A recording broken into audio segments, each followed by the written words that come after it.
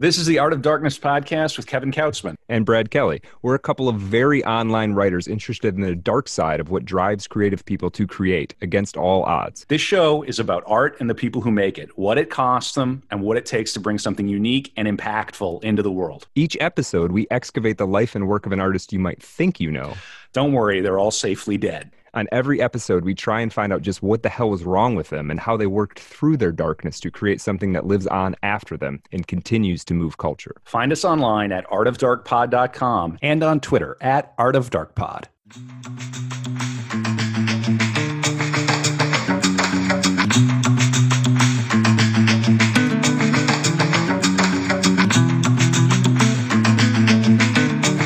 Welcome back to another episode of Art of Darkness, the podcast about the dark side of creativity. This is a dark room episode. For folks who've been with us for a while, you know that means we're going to go and take a second look at a subject we've covered already. But first, Kevin, how are you doing? Doom, get the cash. I'm doing well. I'm super. It's spooky season. It's October on Art of Darkness, and we have a very exciting guest. I know you're excited to talk with this fellow here, Brad. So I'll let you make the introduction. But hey, everybody, hope you're doing well. Yeah, absolutely. And Doom is sort of good for Halloween. We're doing an episode about MF Doom. If you've clicked on the link, you already know that. But it's pretty appropriate. You know, he died on Halloween of 20. Whoa, died, I'm in the time warp. Air quotes. Yeah. He's dead. Air quotes. Right. Yep. About 2 years ago on Halloween. So we are having with us the co-host of one of my absolute favorite podcasts, Weird Studies. This is Phil Ford, who is a associate professor of musicology at Indiana University, a writer, thinker, talker, interesting man who has come along and been willing to share his thoughts on Doom with us. So Phil, thank you so much for this and welcome to the show. Thank you for having me. Yeah, absolutely. And we'll kind of just get right into this. I mean, it's funny. I've been listening to your show even before our show came about, and at some point I was like, I want to try to get Phil Ford on. I was like, what? And the way we do our show is we have guests on basically to talk about subjects we've already covered, or sometimes they come on with us for a core episode, though that's a big lift. So we do a lot of preparation. And I remember listening through an episode and catching somewhere along the line that you unexpectedly to me were an MF Doom fan. So I was like, oh, that's the perfect in. Yeah. So okay, well, I'm glad I could give you that. Yeah, absolutely. And it was a treat for me to learn that you were into that too. So I kind of want to kick it off. Is one thing in your bio you say is, you wish you had one enthusiasm that you didn't have to apologize or explain to your academic peers. Does MF Doom feel like an enthusiasm you have to explain or apologize for to academia? Not anymore. No? These days, hip hop has gone from being I don't know if I could exactly give a time when this happened, but there's definitely a period of time, maybe in the aughts, where if you were doing hip hop, if you were writing about hip hop as a scholar or teaching it in a course, you might have to give a rationale for that because and I'm thinking particularly in like schools of music or departments of music, which are very oriented towards the development of skills, usually more traditional repertories, classical and jazz, even a lot of so-called commercial music programs, they're not really dealing with hip hop. And so, for a long time, when you think about it, hip hop isn't that old. Nah, it's from the grand scheme of things. No, it's not. I'm older than hip hop, for Christ's sake. Yeah. And so I don't know. I think that among, say, music students, you might have encountered some challenges at one point where people be like, well, is it really music if you're just saying words that rhyme, or talking about sample-based hip hop? Well, is it really music if you're just taking someone else's stuff and sampling it? You're just stealing it. Right. Sometimes it takes a while for the background assumptions of a genre of music or any genre of art to kind of percolate down. So like, the higher up, it's like the heads, the people who are super into the music, who just, intuitively grasp what it is that makes hip hop and where the art is in hip hop. Mm-hmm. And that is not necessarily people who are like further down who are going to get it trickle down to them. They don't necessarily know that right off the bat. I think we are at a point now, historically speaking, Yeah. I'm going to say this in the most portentous possible way. We are in an age where I think people kind of, even if you don't listen to hip hop, you don't get it, you understand that it's a thing that people are into for good reasons, and that there Mm-hmm. are people like Doom who, uh, even if you don't listen to Doom, you probably have heard of him if you listen to a lot of music, and you Mm-hmm. probably know he's somebody who nerds like us are going to get super excited about. Yeah, yeah, and he's a particularly interesting case, and he's not the only one. But I mean, we did an episode on Doom not too long after we'd done an episode on James Joyce. And you're kind of reading through. I spent a bunch of time, and I prepared those episodes almost back to back. So I'm spending a bunch of time reading, Joyce from Finnegan's Wake and those kinds of things, and then I go right into reading a bunch of Doom lyrics, and it's not that I couldn't tell the difference. There is, but the line was blurrier than I Yeah. think you might think right off the bat. Oh, yeah. Yeah. Yeah. There's definitely that wordplay and coinages and all kinds of things at work that are similar in the two. I'm not going to compare Finnegan's Wake to Mad Villainy exactly, but but they're closer cousins than one might give them credit for if they didn't think about it too carefully. Yeah, absolutely. Can I say something Oh about yeah, that? Because absolutely. actually, I'm Yeah. really glad that you said that. Yeah. Um, I'm not a Joyce guy. I've never read all of anything by Joyce, but I recently, which is, I'm not saying that proudly. Yeah. Like I'm proud of Yeah. that. Well, that's It's a just, question Wow. I think we might have asked on Yeah. our episode. Has anybody actually read Joyce? Like oh, I know people who are, I mean, Joyce fans, that's a particular kind of fandom, yeah, right? yeah, absolutely. Joyce fans are a little bit like Wagnerites. Mm. Richard Wagner being one of those enthusiasms that I feel I have to apologize for and or explain because, of course, Wagner was a notorious racist. Yeah. Um, but shit, I just lost my train of No, we were thought. talking about Joyce and Doom and Oh the yeah, yeah, blurry yeah. lines. Yeah. Mhm. So I was just recently actually thinking about Joyce and reading a bit of reading a bit of Joyce, and uh, there is a reason to compare Doom and Joyce because this is also something that I think is true of any number of musicians. I think this is true of Bob Dylan, Mm. who I'm not as enthusiastic about as I am about Doom, but nevertheless, there are certain artists of words where there's a music in the words, and the music in the words doesn't um it is related to the semantic meaning of the words, but it's not identical to it. Mm. And there are passages of Doom's lyrics where you can go for like a couple of verses, and if somebody were to say, okay, summarize what he's saying here, what's the message, you absolutely couldn't do it. I Right. don't know, I guess he's saying he's really good at rapping, Right. kind of. Yeah. Yeah. Yeah. but Well, but yeah, but but there's it's that music in the words that's part of the deal. Sorry, I Yeah, no, interrupted you. absolutely. And I was listening to some more this weekend just to kind of get myself in this headspace, and you realize it just rolls from one thing to the next. It's very sort of like, I mean, I don't even know if expressionistic is the word, but it's very much like it being just sort of inside some kind of dreamscape. And I agree, it doesn't really he occasionally does say something that has some meat on the bones or is hilarious or is a really strong Oh, image or something absolutely. like that, Yeah. but it doesn't seem to be the focus. Those things kind of emerge from this molasses like syntactical thing, of which the sound of it is really kind of the essential quality for sure. um or what do so you or some weird alchemy between the sound of the word and the meanings.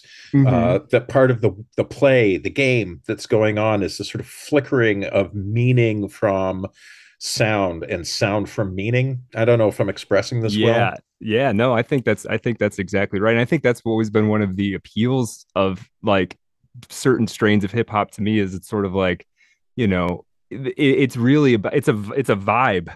Honestly, as overplayed as that word is kind of now, it's sort of a vibe that is conveyed by, these things put together. Yeah. Which is, I guess this is interesting to me. You're saying, it took a while for hip hop to be accepted, and the sampling part of that is interesting because this is a part of, we remember MF Doom as the rapper because it's such a distinctive sound, and he's talking about things that most rappers didn't really talk about, or talking about the same things but in a very different way. But he has this whole production side, which is, to me, just as idiosyncratic. And I kind of wondered your thoughts on, like, okay, do the people who say sample-based music isn't music, do they sort of have a point? Do you understand what they mean? And why maybe isn't that wrong? Or why maybe is that a wrong opinion to have, do you think? Well, I don't know. Opinions are just opinions. True. Right? Yeah.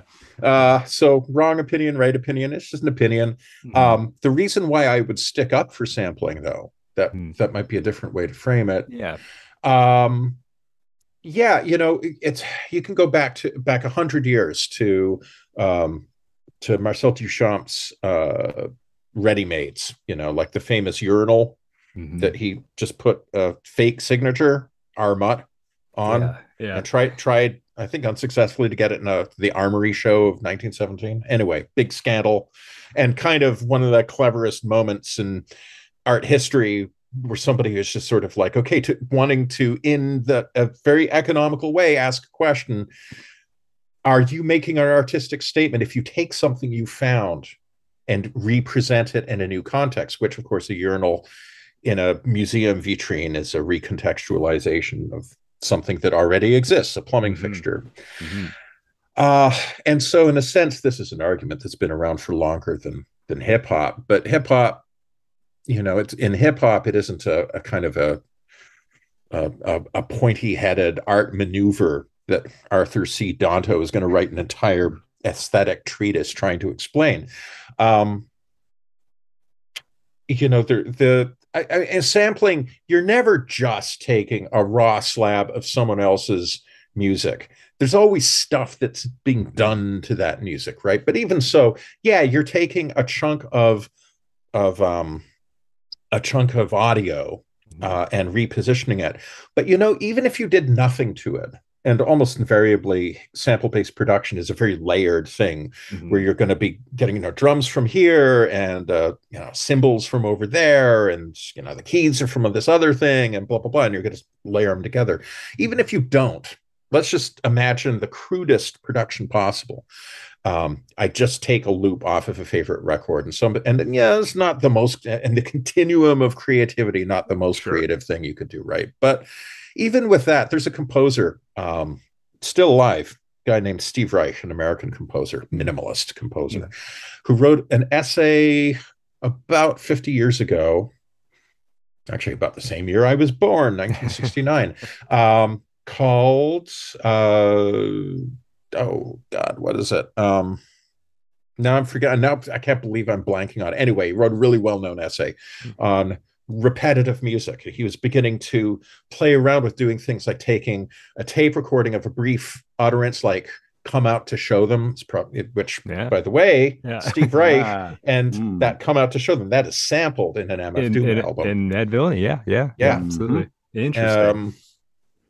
So he made a point in that, which is just like, you can just take something and just repeat it over and over again. And what'll happen is that your relationship to the sound in that will change. That you will hear all kinds of things that emerging from a recording that you didn't initially hear.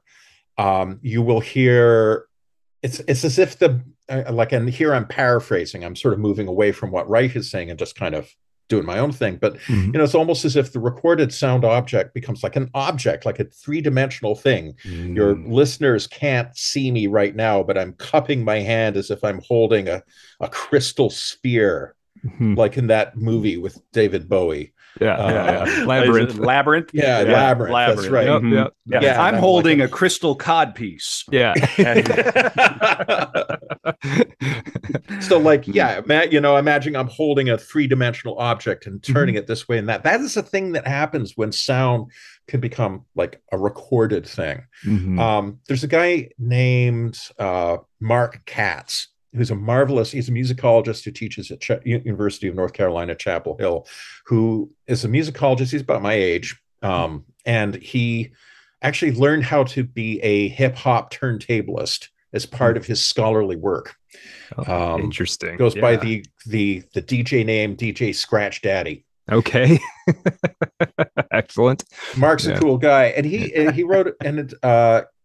he wrote about sampling, and he said, well, it's actually, you can kind of contextualize sampling and think of it within music history and compare it to other instances of quotation. Like quotation has been around as long as there's been any means of recording music, like in notation. Like you can go back to chant and find instances of quoted chant, right? Right. But Katz points out, he's like, yeah, but it's different when you quote something in a bit of notated score music versus when you sample it. And he calls the latter a performative quotation, because, if I just write down, for example, the notes to, and this is an example he gives, to the notes to Clyde Stubblefield's Funky Drummer Break, which has been used as thousands of times. As a hip hop sample countless times. There's actually not that many bits of information that I need to write it down, just to tell you what the kick is doing and the snare and the cymbal, and that's pretty much it. But if you actually listen to Clyde Stubblefield's recording of that, the sample that everybody uses, that's like thousands and thousands of discrete instructions in the form of digital coding. But like what they amount to is just like, not just the sound of a cymbal being struck, but this particular cymbal struck with this particular stick by this man, Clyde Stubblefield, at a particular place and time in a studio, and blah, blah, blah. I don't know all the details.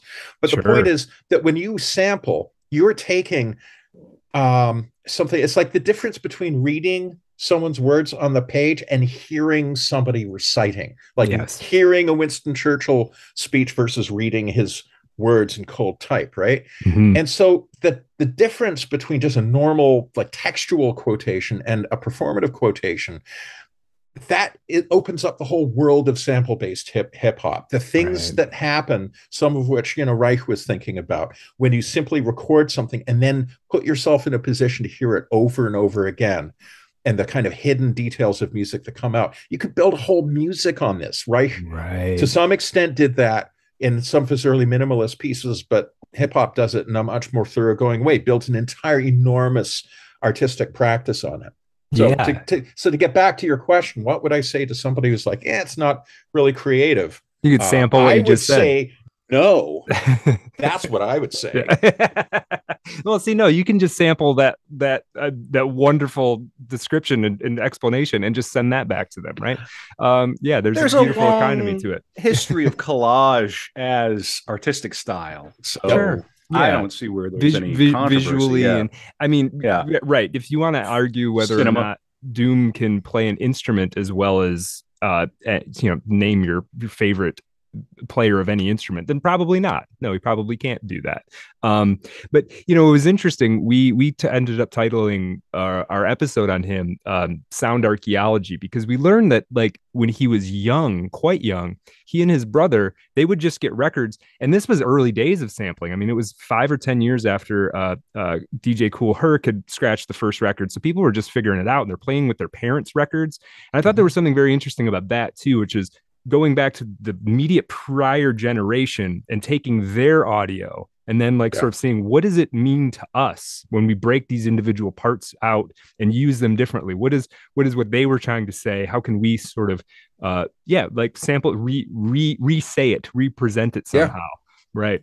And he was also digging into The thing is too is Doom wasn't just digging in for musical audio. He was digging for if you listen through his whole discography, you pretty much get the entire 1960s Fantastic Four animated series in bits and pieces all over the place. And almost the entire show ends up showing up over the course of his career, So he's looking for all these different things to kind of fit these pieces in and really making it work. Sampling is not just music, it's also culture. Right. Right. Old school hip hop heads will tell you that hip hop isn't actually kind of music. Really, it's a whole culture that has as its elements, DJing, rhyming, b-boying, and graffiti and people, and the four elements. And sometimes people say, "Oh, fashion, that's a fifth element," or whatever. Sure. But like, if you're thinking about hip hop not even as a musical practice, but a whole cultural practice, then sampling goes deeper than just the sounds. Right. It's also, I'm going to use a fancy and academic term for it. Excellent. Cultural bricolage. Oh, yeah. Excellent. Yes.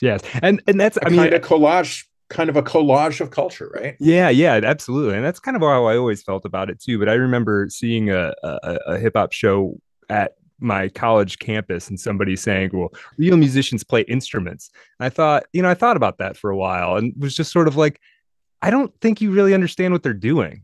Like, you know what I mean? Because you can, and in that argument, you can also say, well, no, real musicians bang on rocks. That's what a real musician does, right? It's sort of like, okay, at what point is it real? Which is quite interesting. And speaking of real, I mean, we're talking about MF Doom. I wanted to make sure we hit something. I wanted your thoughts on this anonymity thing that he was doing. Like, what is that? Oh, that's a fun topic, isn't it? What is that? What is that? I mean, what does that mean to you? Is there a tradition of that in music? Because to me, that felt like, I know there's been people since, and I'm sure there's some examples prior, but that felt like a pretty dramatic statement to me to see this mask on the cover of a CD. I'm all about the mask. I spent a significant amount of time today looking at luchador masks on Etsy. Oh, really?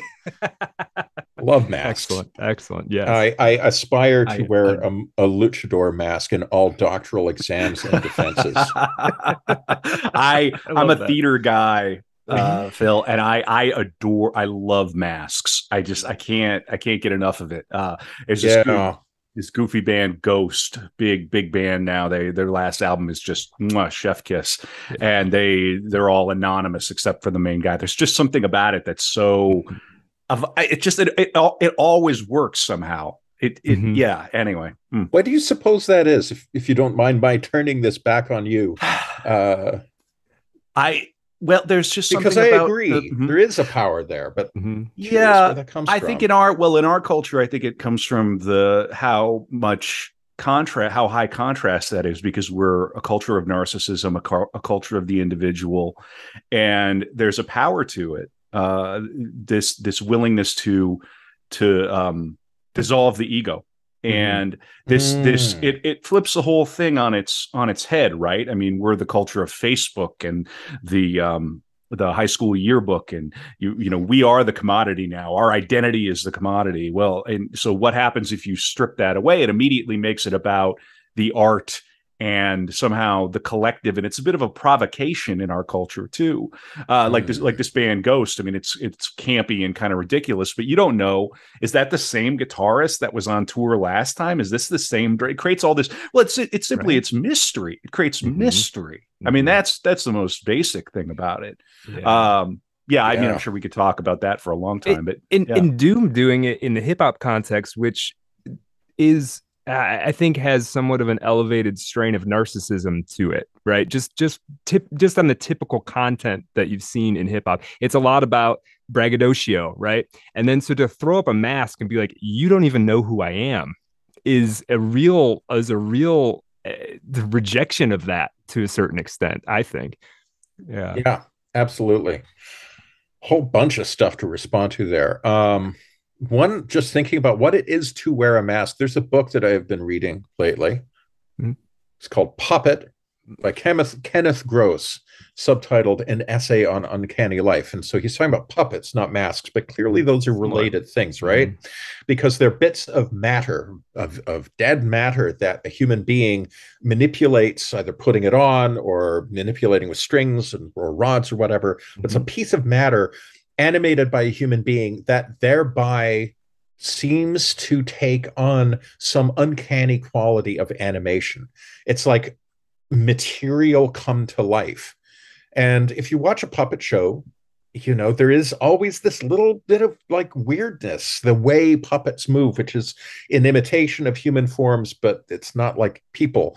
There's a reason why there's a whole bunch of horror movies involving puppets, like Magic, the 70s horror movie with Anthony Hopkins as a disturbed ventriloquist whose puppet starts taking over his mind. You know, horror like that hits home because there's this sort of sense of uncanniness of something that's dead or non-living, something that shouldn't be living is living, or as Gross puts it in his book, you know, the puppet is the matter's ambassador to the world of human beings.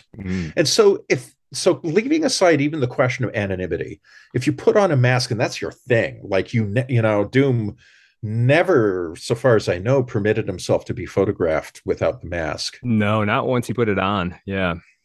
So which, you know, once you do that, like clearly there's some desire to be private, to set up walls, to avoid perhaps some of that kind of narcissistic culture that we are all unavoidably a part of. But there's also some other weird thing going on with that as well, which is then Doom sort of becomes uncanny. You know, Doom as a human being wearing a mask. That's the strangest thing. All you have to do is put on a mask and all of a sudden you're a different person or even a different kind of entity. Right. So there's like a radical weirdness to him doing the mask thing, leaving aside all of the stuff like him sending doppelgangers out wearing the mask to perform shows for him, which is strange enough. Yes. But there's a kind of radical strangeness to that move, you know? Yeah, and you're right. And there's something about, it's one thing to throw a mask on, you know, as part of a theatrical presentation, and there's another thing to never take the mask off.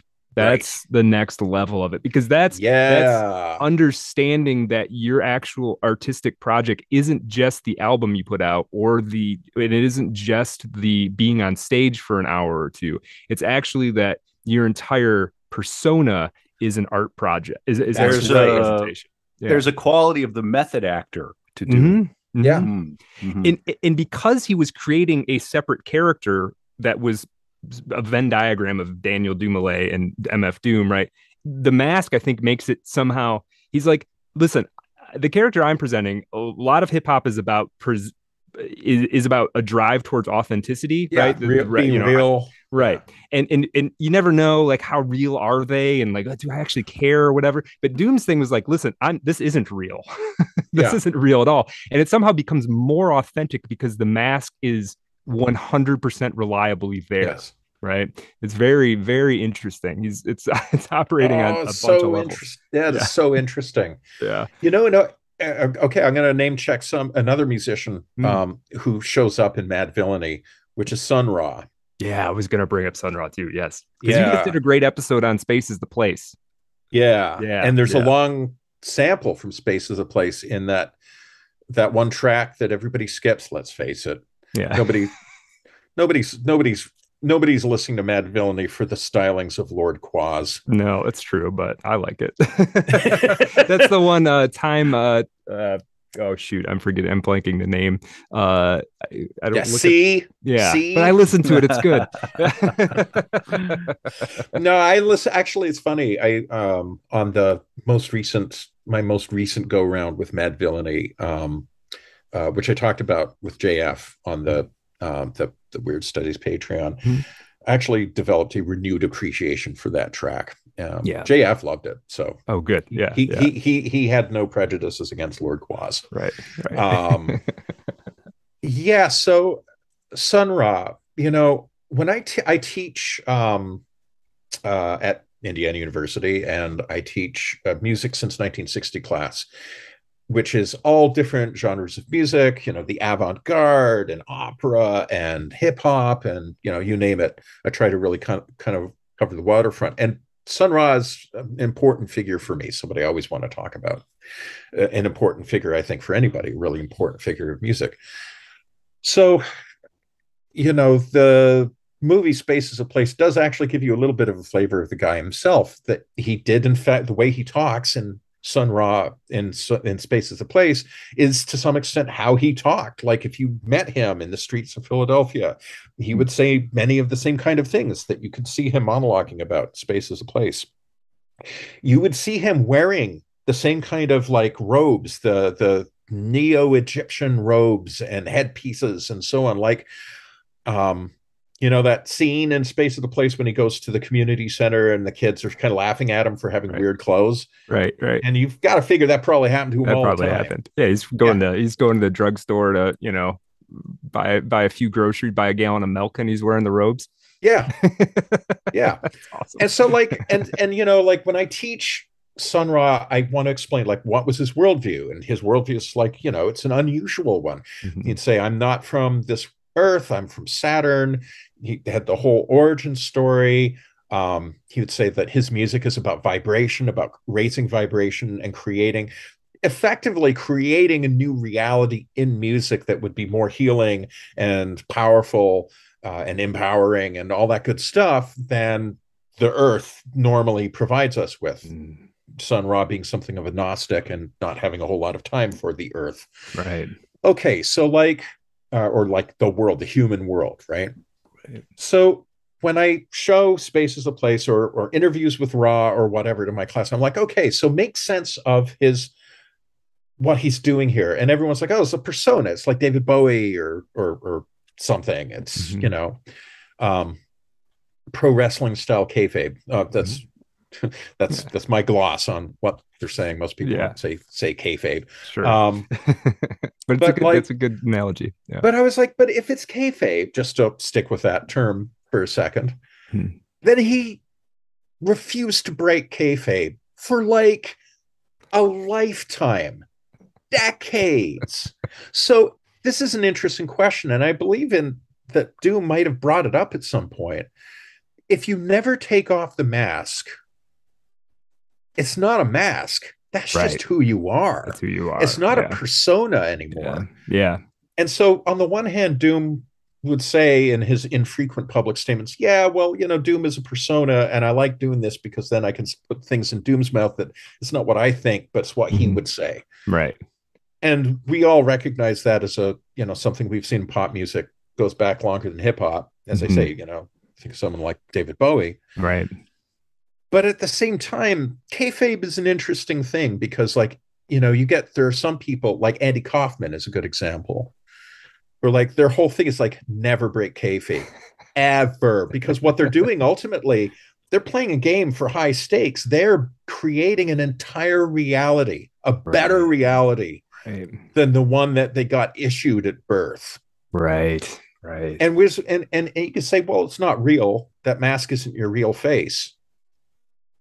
I don't know. What do we mean by real here? Because everybody's different than the way they present themselves, right? To some degree, to varying degrees. Yeah. And if you just LARP it until it's real, like what's the it really does call into question, like how much can you bend reality to suit your person to suit who you present to it, right? If you present a forceful enough personality, reality warps to accommodate exactly. it. That's exactly right. Yeah. And Doom was definitely doing that. From which point of view, what we're talking about here is magic. And I'm not talking like sawing ladies in half kind of magic. Right. Yeah. We're talking Aleister Crowley, using your will to transform reality magic. Up next on the pod, Mr. Crowley. We're going to record he's our next core episode. Oh, no kidding. Mr. Crowley. Yeah, totally. Yeah. We're vibing. Hey, even the Beatles, right? Pepper. Oh, absolutely. Yeah. Number nine.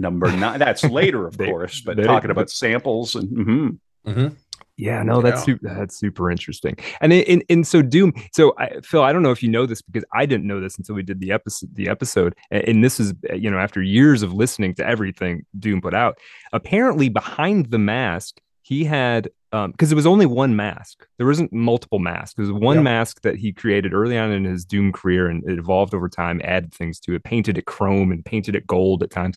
But behind the mask, there were apparently inlays that he put in of copper and magic crystals, shards of crystals and things. Yeah, I remember hearing something about that. Yeah, and this was part of his. I mean, this was part of. So behind the mask, it's like at the front of it's this menacing warrior kind of figure, but behind it, sort of just for him, is something that he felt put him on the correct wavelength to maintain this thing, to get creative power of some kind.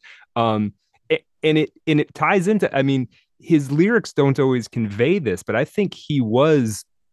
I mean, maybe he wouldn't have called it magic. I mean, we talked about too. At one point, he apparently found this huge quartz crystal in Mexico, and he broke it into pieces. And if you were working on an album with him, he would give you a shard of it, and he'd say, "This is how we're going to communicate with each other," which strikes me as a very Sun Ra kind of thing. Like you're going to be in your recording studio wherever you are, and I'm going to be wherever I am. You won't know where I am, by the way, but I'll be somewhere in the ether. And if you need to get on the same wavelength, well, you've got this piece of crystal, my friend. Like magic. Yeah. It's totally magic, right? Yep. Yeah. And who's to say it doesn't work, Yeah. Yeah. Don't knock until you try it. Yeah, exactly. It seemed to work for him pretty well.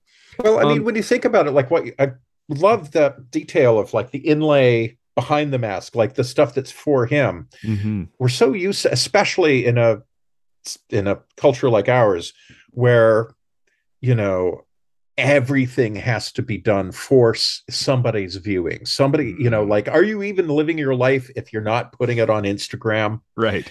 Yeah, it's like if a tree falls in the forest and no one's there to hear it, doesn't make a sound. Like the unexamined life. We have decided that the unexamined life is not worth living, although not in the original sense. Right. It's examined by other people. Wow, you just made that dark. That's what I do. Whoa, holy cow. Yeah, but I mean, it's like the idea of like, and I don't know if you guys ever get this feeling like doing a podcast yourself, but like JF and I joke about this all the time. Like if we're just talking and we're having a good time as friends, which is what we are, like we'll stop midway and be like, "Oh, we should be recording this for content. We've got to get the content out, right?" Yeah. It becomes and you fall into podcast mode. Kevin and I do that on phone calls occasionally. And you're like, "Wait, we're not actually. This isn't a show. We can just chat about whatever." Well, like, how are you doing? Right. We mentioned this on the pod. I don't know if you saw this on the Bird website, Phil, but this went around a few weeks ago. Somebody made a great joke saying men invented golf so they could take walks together and podcasts so they could have conversations. That's good. Yeah. Feels true. Yeah. No, it does. Yeah. And so like thinking about, Doom doing this, he has this, so he's constantly pushing back against being identified. I think the Doombot thing, I think it's easy to dismiss it as laziness, and that might be where it started. It might have started as a like, man, I got the mask, like they won't know if I just send out another guy who's the same basic silhouette, right? Nobody will know. It may have started as that, but I think it did run deeper into. I think it started to make sense to him on some level. Yeah. That we're playing with layers of deception and reality, and it turns out that you can just layer them infinitely. There's sort of no bottom to it, really. Yeah. No, I think there is actually. I mean, I'll say if I had bought a ticket to see Doom and he sent Imposter out, I would be pissed. Yes. Yeah. It would be because But because I didn't buy a ticket, I can appreciate the conceptual brilliance of that move. Yeah, I kind of love it in hindsight. There's a great homage song that was put out by this guy Open Mike Eagle, excuse me, right shortly after Doom's death. And the narrative of it is, it's just this tribute to him. You know, he loved Doom, and it goes on for several minutes. But at the end, it's Open Mike Eagle realizing this framed photo that he has of Doom on stage is actually a Doom bot. He's had it in like his room or his studio for years. And he's like, I don't remember the exact Oh, verse, but he's like, crazy. I finally took a good look at it and I realized that's not actually MF Doom. That's It's funny. just a good picture of the mask, you know.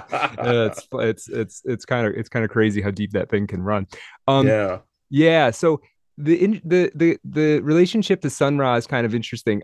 I and it made me think, like, as I got thinking about this, I kind of realized this is, so you guys are doing at Weird Studies.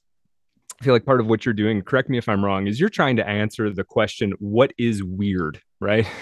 Is that maybe something It's of what you're doing? yeah, I mean it's something that comes up all the time. Yeah, and you guys have a course coming out, a course on weirding. Yes, Is that that's correct? right. Yeah. Yeah. Yeah, yeah. And it makes me think, like, is can you, I mean, maybe we've already done it. If we try to weird MF Doom, I mean, or did MF Doom already do all of the weirding for us? Well, I guess first of all, let's talk about that course for a second, at least. Yeah, sure. What? I mean, what do you mean? If can you paraphrase what weirding means? Sure. Yeah. Yeah, I mean, I got the term from Eric Davis, who is the OG in the Yeah. intellectual weirdosphere, um, and a Yeah, good I've got a friend book of of his ours. right here, actually. I've got the High Weirdness. Ah, Speaking of weird, oh, a masterpiece, a it is. masterful piece of It is. writing. Mhm. Um, yeah, but Eric used the term in an interview with Timothy Morton that I remember when I was cleaning my bathtub. And I thought it was really apt. So basically, it's sort of like uh, it's a cognitive move or perceptual move, interpretive move, sort of like queering, which is something that's been around for a long time. Um, which ultimately queering goes back decades into even the pre-Stonewall gay subculture, where you know imagine a American culture at a very different point in its history where being gay is in fact illegal. Mhm. And you are surrounded on all sides by compulsory celebrations of heterosexuality. And yet, this is something that we now do quite naturally. If we watch like an old MGM musical, and musicals Mhm. are basically their whole reason for being is to orchestrate pairings of heterosexual lovers, men and Right. women. Um, you start realizing that there's something really gay about some of those movies. And I'm Right. not saying that like it's a bad thing, Sure. Yeah, you right? just did an But observation. You're like, oh, it's what is he? just there's Yeah. something about like the very fact that we are focusing so much on these like kind of like mating rituals, Mhm. human sexuality sublimated to the nth degree by song and dance. We're just spending a lot of time in the zone of human desire. There is just something that's going to emerge from the background, something that we're not even like reading into the situation. It's something that's latent, a potential meaning Mhm. that's that the perceptual strategy of queering can draw out.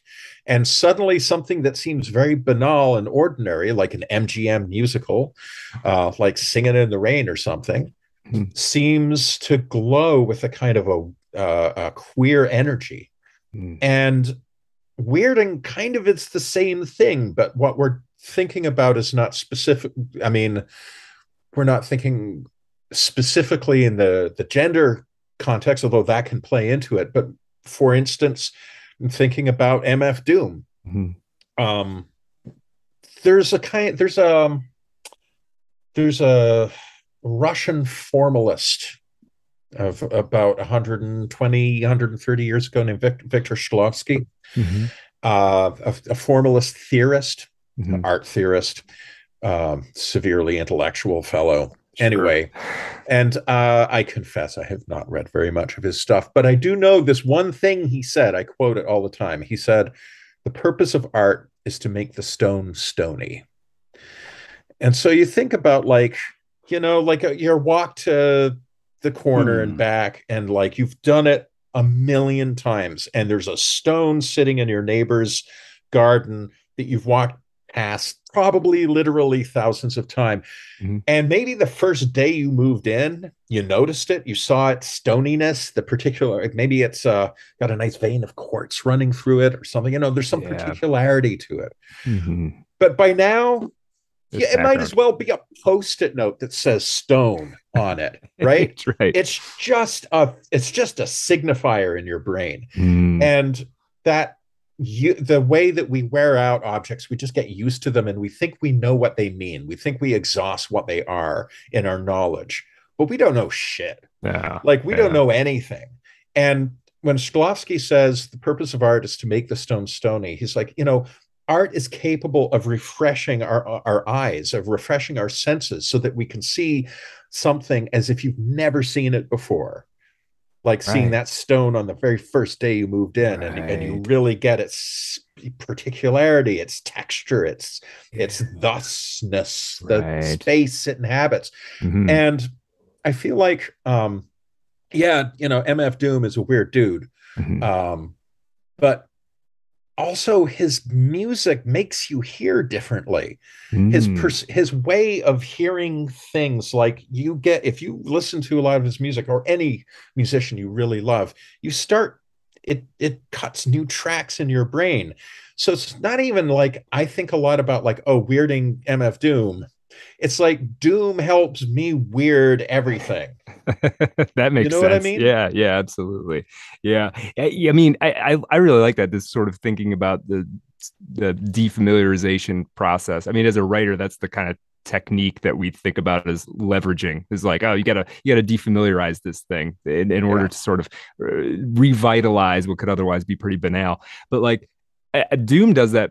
Doom actually helped me understand what hip hop music as a body of literature, say, Yeah. was by his sort of negation of it at times. Oh, that's a His good right, observation. his sort of Yeah. like I was like, oh yeah, he's saying because what hip hop normally does is this, and what he does is actually like this refracted version of that kind of Absolutely. plays with your expectations. I anticipated him saying this thing like what he does, the one lyric is what this party needs is more booze. Right, and it's like the idea is he's going to say I with the rhyme is chicks or girl whatever, but like the anticipation that he's going to follow the normal track, so the what hip hop would normally do, so much that you almost hear it, and then when he doesn't, it's like, oh, that's what this music, that's what this genre it does normally. This is the convention of it, and I almost didn't see, you almost Oh, I like don't that. see it anymore Oh, I until he like that. plays up the Yeah. opposite. Well, that Yeah, was my experience. So yeah, I bought Mad Villainy when it first came out. And I would like to say that it was because I was, really close to the beating heart of hip hop culture, sure, but actually because I read about it in the New Yorker. sure, fair enough. Uh, and there was a review of it. I don't remember who wrote it that really made me want to listen to it. Mm-hmm. And I remember bringing it home, and I had just moved to California. I was on a postdoc at Stanford University, and my wife and two kids who were very little at the time crammed into this tiny little house. Mm. And I brought it home and I put it on, and I just couldn't believe what I was hearing. And I remember particularly the track All Caps playing it, and I just played it over and over again. And hearing the way it begins, that track begins, he's just talking so nasty that it's probably somewhat of a travesty having me. Then he told the people, "You can call me your Majesty." Sorry, I fucked up the line a little bit, but No, like, it's all right. but but there's a beat running behind it, and if I get out my slide rule, if I really want to analyze it, I can see the way he's playing with the beat, almost Mm-hmm. like pulling out a rubber band and then letting it snap too, you Mm-hmm. know, so that when he lands on a really important rhyme or really like a funny punchline or something, it lands in exactly on the beat, right? It right in the Without part doing of that end rhyme thing that like hip hop did, or like, this is a exactly. cat and he has a bat, without doing that. Exactly. Yeah. Yeah. I always think of Run DMC. My Adidas Right. is a perfect example of that. Mm-hmm. They just Um, yell the last word at you. And exactly. yeah. But it's what he's doing. He's playing with flow, Mm-hmm. such that you have this experience of time, like, oh, all of a sudden it's like rubber band time. It's elastic. Mm-hmm.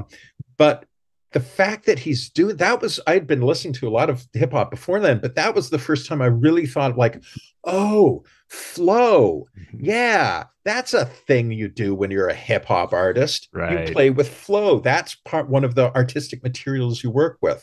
But because he had this way of doing flow that satisfies what we expect hip hop flow to be, while at the same time doing all kinds of like making it sound really close to speech sometimes or whatever. Mm-hmm. He defamiliarized, he made the stone stony, and he Mm-hmm. really and I really like your piece of that. It gets you listening to like the basic elements of hip hop, just Mm-hmm. how this stuff works as an artistic system, but it puts it kind of in your face. It makes you really notice it. Mm-hmm. Yeah, Yeah. absolutely. I remember listening to Mad Villain because I will say I was close to the beating heart of hip hop in 2004 or whenever Mad Villainy came out, 2003, something like that. And I remember the first time I listened to it being like, I actually don't like this. Ah. And that's because I was trained. I was in the grooves of, I expected a certain thing. And it took me probably 3 listens, but it was one of those things where all of my favorite albums I didn't quite like or get the first time, but it gets enough to pull you through, and then by the third time you're like, oh, this is actually totally brilliant. And I just had to reprogram part of my music listening brain to actually understand what I was and let myself enjoy it or something. Yeah, for sure. One thing I Oh. wanted to see if you were kind of familiar with, because I've been thinking about it a lot. So you mentioned Sun Ra. We all kind of know who Sun Ra is. And for folks who, haven't listened to Weird Studies yet, I mean, part of the reason I wanted to get Phil Ford on is because I want everybody to listen to Weird Studies. Your episode on Space is the Place is great, as are Thank all you. of your episodes. Um, are you familiar with the whole Nuwabian Nation thing that Doom was part of as a kid, as a teenager? Oh, only to the extent of looking it up Okay, on yeah, Wikipedia. So I'm not an expert. There's a musicologist named Felicia Miyakawa who wrote a book on five percenter okay, yeah. 5% hip hop, because that was a That's a big widespread deal. phenomenon, especially back in the 80s, 90s. And that particular group is sort of like, I think maybe a sect or breakaway part of Yeah, it's 5% it's it Nation. is sort of a splinter group of that, but it's more sort of cosmically oriented. It does have sort of a Sun Ra flavor. I mean, Malaki York Indeed. and claimed to be from outer space. Excuse me, the cosmology of the Nuwabian nation changed so much over time that you can't even really say to say what it was about. You would have to state the year, sort of, because it Right. changed so much. But it Right. does make me think. I mean, we talked about our show is like, you wonder how much Doom learned about stagecraft from that, right? From observing this guy who had created, again, he'd created a personality so strong and weird that reality bent to meet it. and Yeah. and and he must That's have an interesting thought. Yeah. It hadn't yeah. occurred to me. Yeah, and so I mean, this is one thing. I was digging around for something we're going to talk about in the After Dark, and we'll tease it slightly. We're going to talk about there's two arguably last recordings by Doom. So maybe two of the last verses he wrote. And normally, none of this Nuwabian Nation stuff comes through really in his lyrical content. Occasionally, you get little snippets or something of it, and it's hard to know even what Doom's you know life philosophy would have been through his music. He's not particularly a personal, not particularly a personal rapper. And in fact, he's presenting himself as somebody he's not entirely, right? There's no Right. there's no pretension to authenticity. So even if he did say something that was biographical, is that Dumoulin or is that Victor Vaughn? Who is it that this is actually biographical information about? But one of the lyrics is very interesting. So we'll talk about that in the After Dark, and I want to get your and Kevin's kind of take on it. And who gets the After Dark, Brad? The Patreon subscribers. That's patreon.com/Art of Dark Pod. Yeah, that's correct. That's the place well to done. find it. And that's also where you can hear Brad rap. Brad did rap on the After Dark for the Doom episode. So you go back into the back catalog, and it exists now forever. Kevin made me do it, and then he tells people all the time that it's there. like the immortal music of MF Doom and or Richard Wagner. Yeah, Brad's rap is eternal. Will live on in the cloud. Yeah, right. Yeah. In the cloudy cloud. Right. Someday somebody will sample that, and it'll be I'll have to take him to court because it's kind of embarrassing. So Phil, this makes me MF the Mad Villainy album was sort of the first. I take it that's your first interface with Doom. Yeah, so far as I can recall. Yeah, it was 20 years ago. So sure. Did you follow him beyond that? Like, oh yeah, okay, yeah. Once I started listening to him, I bought just about everything that he put out. Excellent. What are some gems from post Mad Villainy? Would you say? Well, Food. Love that album. Yeah. He didn't actually do that many albums where it's just him. Right. Where they're just pure Doom album. Born Like This. Mm-hmm. Actually, the Keys to the Cuffs that he did with Janelle Gennaro, I think. Janelle Gennaro, yeah. Yeah. I really like that one. There's one track on that called Boring Convo, which I absolutely love. Absolutely love. I don't know what the sample is, but it is the best. It's just like this sort of farty low brass, like a marching band, maybe.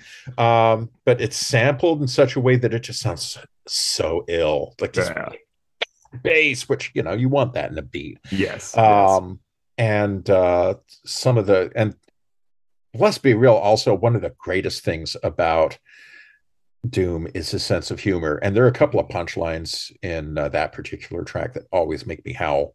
Yeah, I don't know if this is a family podcast, but I won't repeat them. The Manson They're a little family. off color. Yeah. this is a Manson family podcast. This is called Art of Darkness. So you're all right. You're all right. Yeah. Don't worry about it. No, he had an interesting career. I mean, we talked about it on the podcast. There was a point right around Mad Villainy where that year, I think the same year Mad Villainy came out, or within a year, maybe not the same calendar year, Food came out, Vaudeville Villain came out, and then one other full album came out in the same year, and they're all like classics of the genre, and this probably his best albums, really. I don't know that he ever really like fell off, as they say, but that period was certainly an incredible amount of generativity. And even albums that people don't name check as being like his best albums, like Venomous Villain, which is his other Victor Von album. I remember getting that, and it's really funny because it's really short, and he clearly was pissed off at Rhymesayers Entertainment. It's like the first line of his first track is "Dub it off your man, don't spend that $10. I did it for the advance, the back end sucks." That's a Minneapolis outfit. That's right. That's very where he's okay, well, sure. Yeah. I'm in St. Paul. Disavow. Oh, is that? I didn't know you were in St. Paul. Yeah. I am. I lived in the Twin Cities for 10 years. That's right? where I went to graduate school. Yeah. Did you Met go to my the U? wife? You go to the U? Hey, go Gophers. Hey, go Gophers. All right, there you go. Very good. Nice. Small world. It kind of is, isn't it? I'm an alum. There you go. That's awesome. it. That's great. There's a big musicology program at the U? Oh, I wouldn't say big, but it is a musicology program. It exists. It exists. Yeah, very cool. Well, you never know who you're going to meet on the podcast party circuit. That's right. Well, I mean, maybe this is a good time to kind of close it down for folks. Phil, this was awesome. Thank you so much for coming on. As expected, you made me think differently about our subject. This was fantastic. And I'm glad delight to be here. Yeah. And I'm glad we get to share this with our audience. Weird Studies at twitter.com at Weird Studies, right? I think Yeah. Okay. Yeah. And weirdstudies.com.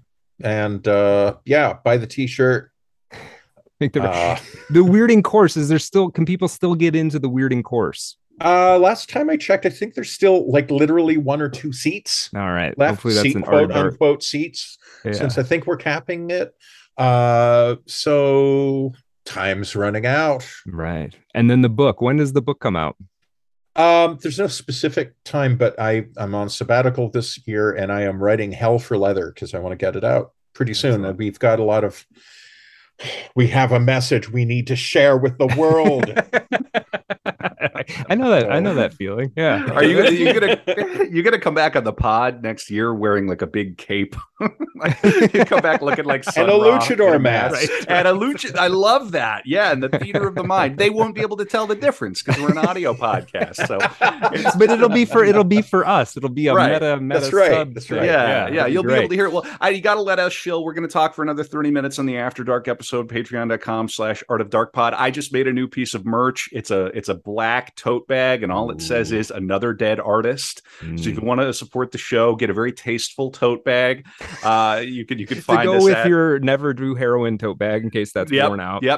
You could carry your various masks and other sundries there. But and I want to personally thank you too, Phil. It was a lot of fun. Dr. Ford, and wonderful to meet a fellow gopher.